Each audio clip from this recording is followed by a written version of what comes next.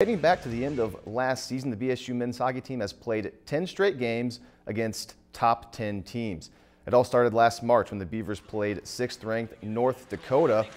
That was followed by back-to-back series against 2nd-ranked Minnesota to end the season.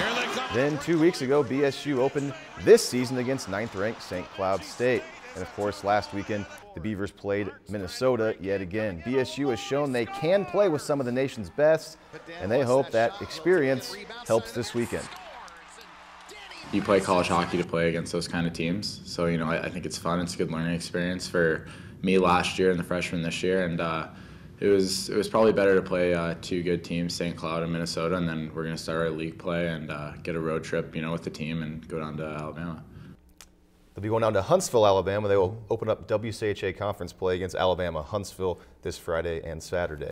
If you've enjoyed this segment of Lakeland News, please consider making a tax-deductible contribution to Lakeland Public Television.